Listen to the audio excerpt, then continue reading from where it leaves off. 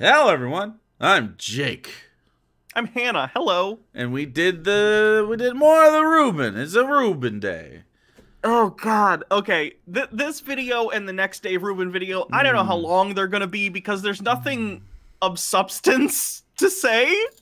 I don't think there's that much of substance in the chapters.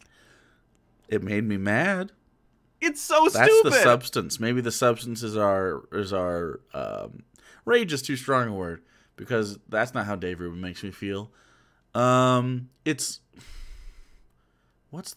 like when someone fucks up your order on door. Like, you're not gonna take it out on them, but you're also just like really fucking frustrated that it happened again. You know what I mean? Like, again. I have never actually once I had an issue with DoorDash, but that was my fault because my address was incorrect. And one of the other times you had it, the only other time you had a problem was when we ordered it to my house. Yeah. And you witnessed what I go through. Maybe I'm single-handedly propping up their livelihoods right now. So, like, anyway, so this guy. So this section, every country has its baggage. He doesn't mention the heaviest bag that we carry. Not even the second heaviest bag we carry. In fact, he mentions no bags or weight that the U.S. carries. This is what frustrates me. So this chapter is based on nothing but like straw man arguments. Yep. He'll say, well, liberals, if you want to go live in another country, what country are you going to live in? And he'll name countries that when people who are like left and don't like how right-wing the country is, if they jokingly or seriously are like, I want to move to another country, he doesn't name the country or countries that people seriously consider when they're saying that. Yep. Instead, he goes to like, why don't you move to China? Why don't you move to Thailand? Why don't you move to a variety of failed states? Right. You know what I mean? It's just a list of like places you probably wouldn't want to live in the world. And also, the point that he's missing is that people like us who criticize the United States as it stands aren't saying it's the worst country in the world. We are saying we live here and are adults and therefore should be able to recognize problems in the country we live so we can work to make those problems mitigated or remove those problems altogether. That would be great. It's not hard. It's not hard at all. It's strange. It reminds me of the John Mulaney skit where he's talking to Mick Jagger. And it's basically like, yeah, no. Those are the only two options to pick in Dave Rubin's tiny brain of country to live in. USA, yeah. Canada, no. But not for reasons. Like literally. Do you want to know the reason he doesn't want you to move to Canada or that we won't like it? No true American likes hockey. I'm not making that up. You can read it in his book. Literally, that's the reason you won't move to Canada. Nothing else. He spends like paragraphs on a paragraph each on many of these. Like China, of course, he talks about all the huge issues with the Chinese government, censorship. He talks about Uyghur concentration camps, all legitimate issues that would make, I think, all of us say, I wouldn't want to move to China. Of course. But when you talk about an actual country that someone like me might be like, oh, okay, I'd actually consider moving to Canada. Sure. I prefer like universal health care and stuff like that. It's less right-leaning. Fewer guns. Sure, but just as many Native American disenfranchisements. Sure, like he could have mentioned that. He could have said, "Oh, you want to go to Canada? What about all their issues with Indigenous peoples?" That would be a legitimate complaint that he could use to compare it to the United States and the fact that we have our own problems with Indigenous peoples. But he doesn't do that. He says it's cold and they have hockey. Like, that's not even an answer. It's a joke. All you've done is completely sidestep the fact that there are places in the world right next to us that people might prefer to live in due to their, like, governmental situation. And for the record, I don't think it's possible to have no fun at a hockey game. And I don't even like hockey. It's wild. They're actually a lot of fun. They're just going nuts. They're just going nuts. I don't know. Everyone's so jacked about hockey when you go to it. And imagine it in Canada. It's like the only thing they have to look forward to besides mooses. Yeah, so we talk about China. It's bad there. Okay, it's bad. Here's some things that are bad about it. It's got things you can't say there. Okay, cool. It also, the Uyghur thing. The Chinese president, he might rule for life. Trump fans wanted him to do that, and we were against that, and we were like, don't do that, and you were like, don't be a crybaby, leftist tears, like.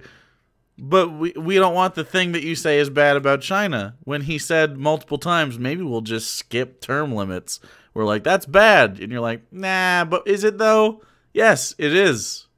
On the Donald subreddit, or it's not a Reddit anymore, it's the Donald.win. I go there pretty often just to see what they're talking about. Ooh, and I find it interesting. And I sometimes post that URL. Stuff.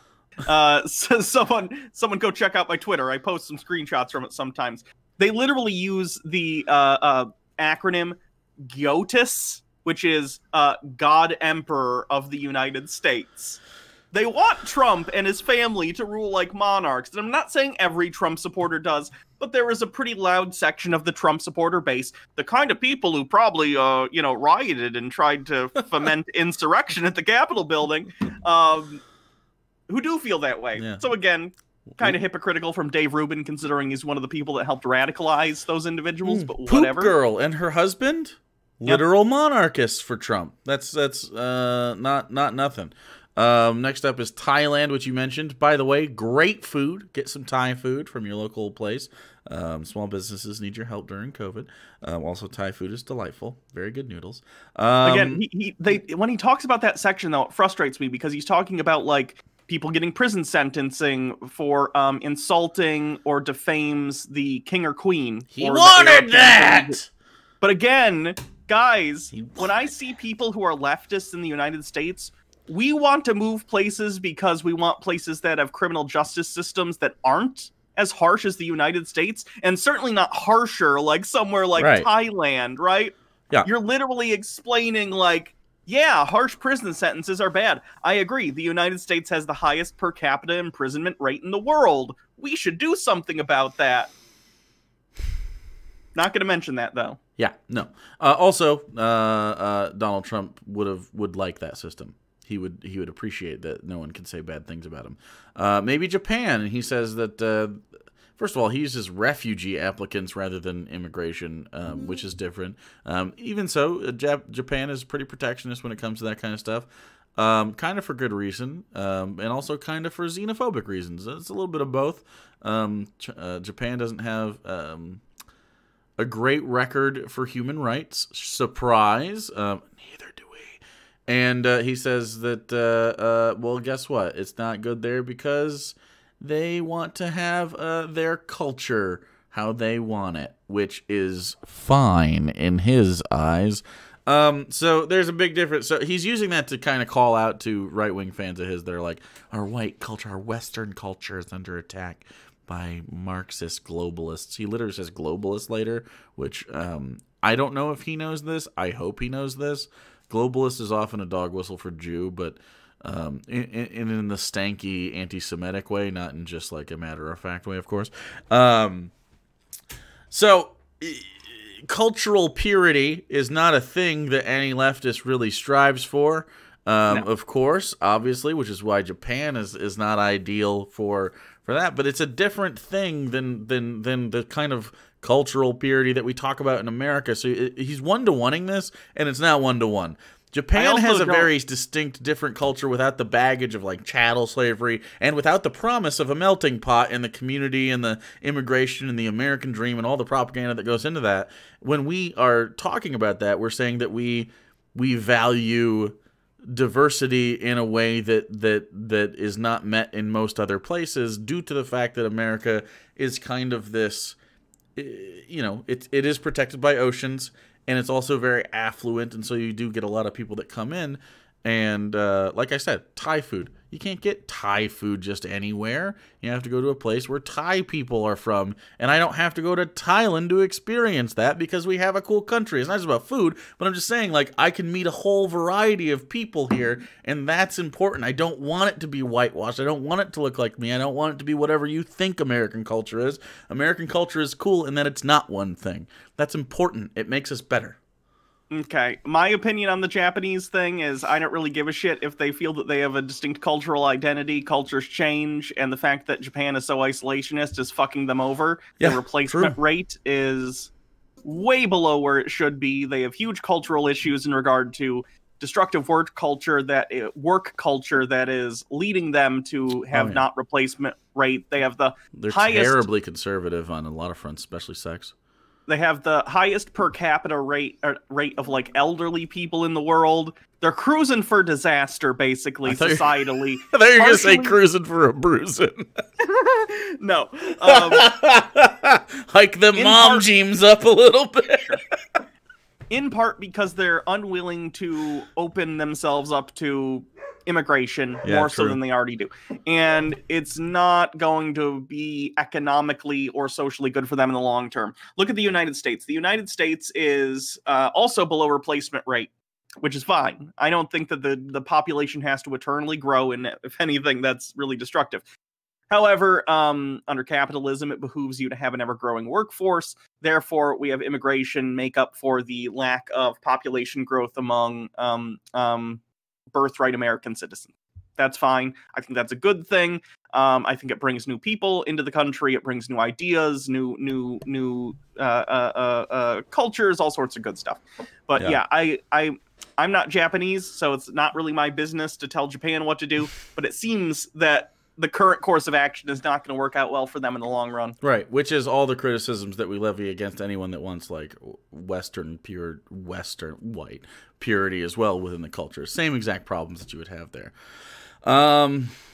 Of course, he talks about how many immigrants we allow into the country. If we're xenophobic, we're not very good at it because 15% of the country could be an immigrant. All of the country is technically an immigrant, and that's kind of the point, right? Like we're all certain generations of immigrant away from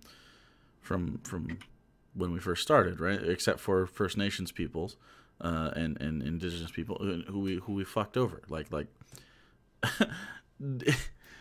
I don't know where do you get off in this idea that we're suddenly just gonna stop doing the thing that America said it was about, which is like, come from your lands far away and enjoy American prosperity, and then they serve you a TV dinner. Like I don't understand why they have this the competing ideas of like, obviously you want to move to America, it's the best, and then like, why do you even want to be here? Like pick one, just pick one. If you want to be protectionist, then start pretending that you want to be that. Don't tell other people how fucking dope it is. And like I don't know, there's just like this bully thing going on. It's very strange to me. What's next up? Sweden? Yeah, okay. He said, this is two things that I'm very excited for the well, I shouldn't say that. I'm excited for the rebut of his claims on the assault stuff. So he says, okay, how about Sweden? That's the country every left-winger tells you is the model for what Americans should be. Well, that's fine, except the population is primarily white, which sounds pretty racist by the left's ridiculous rules. What are you talking about, Dave? What are you talking about? There's not diversity quotas for countries, bro. No, I don't. That's due to a variety of, like, geopolitical factors. So it doesn't strange. mean you can't import systems from there to here. This is something that the right will dog whistle a lot. Yeah. I know Caitlin Bennett has done this before, but they'll be like, Mimsy Moon has done this before, I think somewhat recently, where she was like, hey, you want us to import these models of like democratic socialism or ample social programs. Well, those cultures are homogenous. Yeah. Basically meaning I don't want these benefits to go to non-white people. Yep. It's really, really frustrating. As if everyone doesn't need health care. As if everyone doesn't need social safety nets. It's ridiculous. But anyway, this is what gets me. He says, and since they've welcomed a large number of this is straight up. You'll see the dog whistle. This is pure racism. Pure racism. And since they've welcomed large numbers of African migrants, Sweden has struggled with assimilation and is now the rape capital of Europe. Now, that statement is as inflammatory as you would expect it to be. And the reason that, let me read you what happened. Yeah. Sweden, unlike other European countries, changed their legal definition of rape. Their legal definition of rape went from sex under threat of violence or coercion to sex without consent, broadening the definition of what is considered rape. So after they changed this definition, rape convictions rose to 75% because the bar for what is considered rape lowered. Yep, which is good. And so Dave Rubin blaming this on African migrants is just him trying to dog whistle bullhorn. I think brown people rape. It's not even so ridiculous. It's also coupled with a culture that reports at a much higher rate than most other countries. They have a really good reporting system for that. So you're for instance, we have rape statistics in the United States, or sexual assault statistics in general, that we don't have good numbers on, because even if you make the complaint, if it's not processed or there's no evidence for conviction and stuff, that doesn't go into the statistics, right? It just goes into the claim. So Sweden's much better at that. And it's not because of like cultural things, it's because of right-wing pushback, like in American culture. So I mean, it's just it's all of those things. Yeah. So Switzerland, Norway are alternative options, but the cost of living in these places is sky high. You can't be homeless in these countries. They don't let you. And I don't mean they put you in prison. Yeah, I don't mean they put you in prison like we do. They don't criminalize it. You have options. You have a social safety net. You will have a home in these places and shelter to be okay, to be a person. They also have robust social systems in general to help you get back on your feet if that ever happens. I mean, just in general, you make more money. It's like an American wouldn't do well there if they just moved there like initially, but they do well eventually, and that's the point, right? So, what did he say? Something about like rich. The cost of living in these places is sky high, which would force many Americans back into the working class bracket while the rich live it up. Hardly the socialist vision people are calling for. What?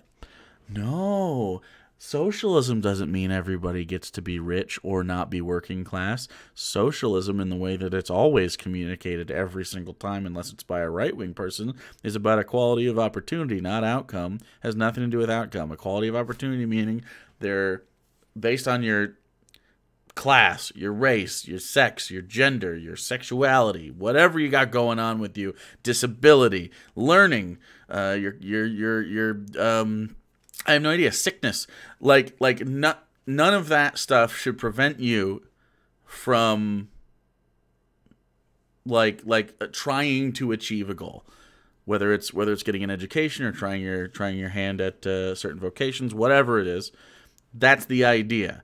And you have a better shot in a place like Switzerland or Norway than you do in America. It's just how it is. You can see from every index human beings have to judge this sort of thing, these countries outperform America. Now, just because we can have billionaires here doesn't... How many... Is there a billionaire in Norway? If I type in Norwegian billionaire, that's definitely going to pop up, right? Kjell Indroka is the richest Norwegian with a fortune of roughly 18.6 billion Norwegian kroners. How is he going to survive? He doesn't have hundreds of billions of dollars like Jeff Bezos. He only has $18 billion. Well, Frederick... How is he supposed to survive? I mean, think of Frederick Wilhelm Mohn, who only has 6.6 billion Norwegian kroners. That poor man. Yeah. And ranked third is Norway's richest woman, Margaret Bold German, who they won't even... She's so not well off, they won't even tell me how many billions of kroners she has. So, yeah, I mean this is... France is no better, except they have pain du fromage. So, right? Du fromage? That's French, right? I don't know French stuff. I'm not fromage is cheese. Yeah. Omelette du fromage is a cheese omelet. Anyway, so omelette du fromage. So he says that this is the part where he dog whistles. Once the cultural capital of Europe, France is now suffering under the leadership of globalist Emmanuel Macron. As I write this, Paris has witnessed months of yellow vest protests over rising fuel taxes, and they look set to continue. He wrote this before other things were occurring in the United States. Would you rather live in France or the United States, right? Assuming nothing else about your life changes, except the country you live in. You could take your friends and family. You could take your house. You could take your cat. If France I knew or America. French, I would say, right, because they don't. They could go outside. like. I don't know. I like that his example is, look at the people of France organize and protest for their working class rights. They don't have a First Amendment, but I mean, they do have free speech, but they don't have the First Amendment because it's our Constitution. They're just doing that. They're doing what we do when the First Amendment happens. That's not a problem. Imagine having yellow vest people go out and collectivize to get political change. This guy, by the way, liked the insurrection at the Capitol. That's fine. And then he mentions like places that outlaw homosexuality, like Zambia. In our leftist spaces when we all say, boy, the United States is a mess. I sure do wish I could move to Zambia. Morocco's pretty dope, though. Not in the just from, like, aesthetically. Cool little hats. Yeah. Isn't that where that one Casablanca is? Isn't Casablanca in Morocco? I think so. Or many other places that operate under Sharia law where you can be stoned for adultery. And then he does this thing. He does the thing. Hannah said that he would do this earlier. Now I'm going to read to you each place he says. These are the examples he gives. Afghanistan, Egypt, Iran, Iraq, Malaysia. Ooh, Ian Miles Chong is there. Nigeria, Pakistan, Qatar, Saudi Arabia, Sudan, the United Arab Emirates, which wouldn't be that terrible, and Yemen. They have nice hotels. Not Yemen, UAE. Although they have to dress modestly and know their places as women, which means minimal freedoms and male chaperones, even for a trip to the mall. He goes to malls. That's pretty weird. So that's his big. United States is pretty great. So. I guess we agree that the United States is a pretty decent place to live, but decent's not the bar? Right. So wouldn't you always want to improve the place that you're living in because there's no such thing as perfect? No. I bought a 1998 Toyota Camry. I have never done any maintenance on it. I've never changed any parts. I basically just put gas in it because it's my American duty to funnel gasoline into things and into combustion engines and burn them so I can go zoom fast. I eat cheeseburgers in it. I've never eaten a different meal. And this is how I roll, okay? It's not American made, but they do have... It was cheap. So... fuck off, Dave. Just fuck off. This is so stupid. This is the dumbest. Do you have any parting? Do you want to tell us how great America is? Look. How great's America? There are worse places to live than America, and I don't think us or any leftist that's reasonable has claimed otherwise. Of course not. But that's not the point. Our bar should not be, are there worse places in the world to live? Our bar should be, collectively as a society, how can we work together to make the most comfortable and prosperous lives for all of us collectively, because that's what society is us coming together to try and work together to make a better environment for all of us to live. Mm-hmm. And that's what we should strive towards, not resting on our laurels and saying, I'm doing good enough, fuck everyone else who can't within this system. It should be, okay, I'm doing well, other people are struggling. How can we change things to make sure that all of us are succeeding in some way as long as that you're putting the effort in? I genuinely don't understand this thought that you can just say, well, there are worse places to live. At least I'm not literally being thrown off a roof right now and go, yep, That's a reasonable worldview, and that's a reasonable thing to strive for in your politics, just not being thrown off a roof for existing. It's sick. It's sick. I don't even know. I don't know what they like about America. I don't either. Because I don't get it. When I think about like freedom of speech, unless it's stuff we don't like, do you like? I guess guns, sort of. But like, is that better than like the rest of the country? They don't like.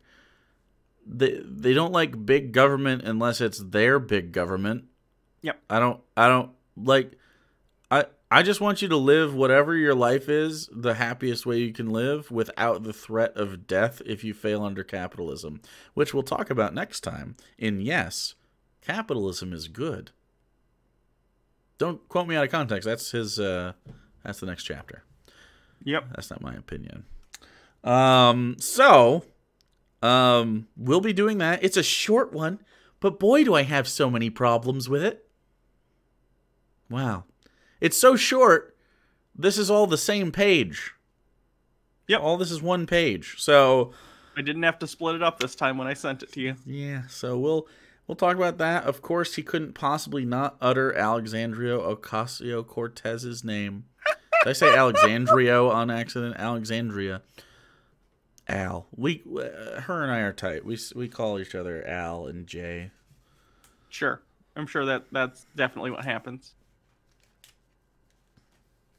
I had a dream about you last night. Okay. It was a good dream. We were hanging out. It was a young Hannah who had you were the same as you are right now, just young. You were wearing a very pretty dress, but we had that shitty car you used to have. Yes. And we were driving around, and I forget why, and you were driving, and there were like kids. It was like Halloween or something. They were walking around in costumes, and kids kept walking into the street, and you kept having to avoid children, which sounds like your nightmare, by the way.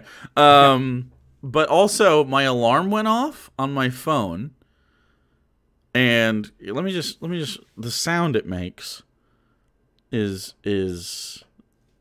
stupid. This is the sound it makes, right here, like that. That's it. My brain didn't go alarm. No. It incorporated it into our experiences together while we were driving. Suddenly, in my hands was a small circuit board with knobs and different bells and shit on it. And we were trying desperately to figure out how to make it stop making noise. We didn't throw it out of the car, of course, which would have been the right move if you couldn't figure this out. You and I were trying to fix and move different like little pieces of metal to make it stop dinging on the bell, but then a different bell would ring and we'd have to do that. It was really stupid. That was my dream about you. That's it. We were riding around in your shitty car that you haven't had in like 5-6 years, and the like purple interior or burgundy or some shit. You know, I had a terrible dream last night. Was it about me? No, it wasn't. Fuck. We could have synced up. It was a high school stress dream, but it incorporated every high school stress dream trope.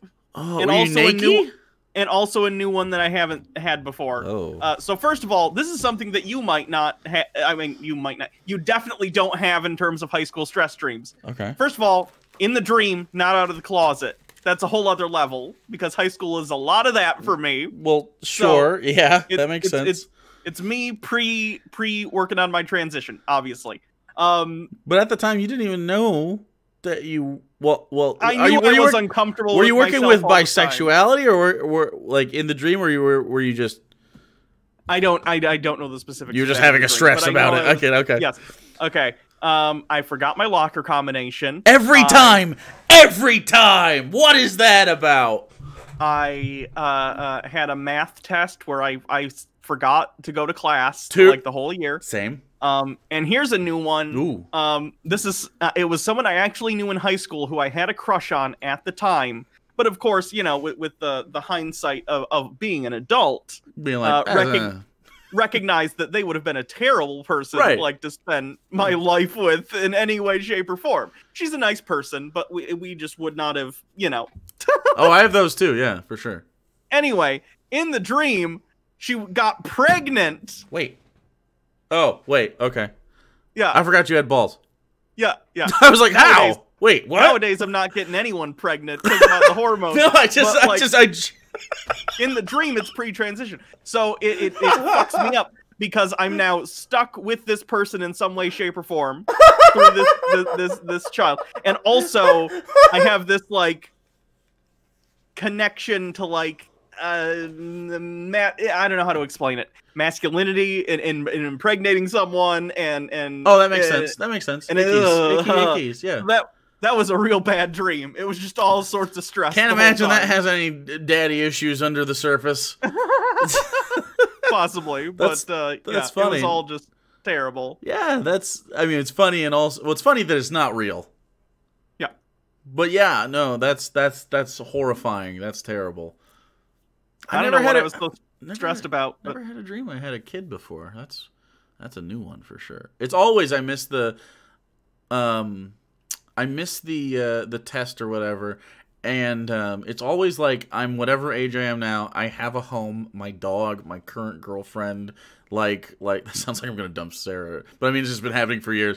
Whoever I'm with at the time is who's in the dream. Like all those people exist, and then I go, wait, why am I in high school? Like every single time, and I always end up skipping a class that I'm not doing well in, and I don't know why. That's not something I would do in real life. I'm very stubborn. I wouldn't just be like, well, I'm failing. I'm not going to that high school class. Like, where the fuck else am I going to go? They don't let you walk around in high school. It'd be like, Jake, why are you not in your class? You've been here for forever. We know where you're supposed to be. Like, I have a small school. I don't know. Very strange. Anyway, so that's our dream segment of this episode for some reason. I don't know why it happened. Well, come hang out with us for more stream of thought. Come hang out with us again for some yes. Capitalism is good. Yeah, I know. We have to wait until we turn this recording off and start the next one. Yeah, I know. So we'll be back for that. Come hang out with us.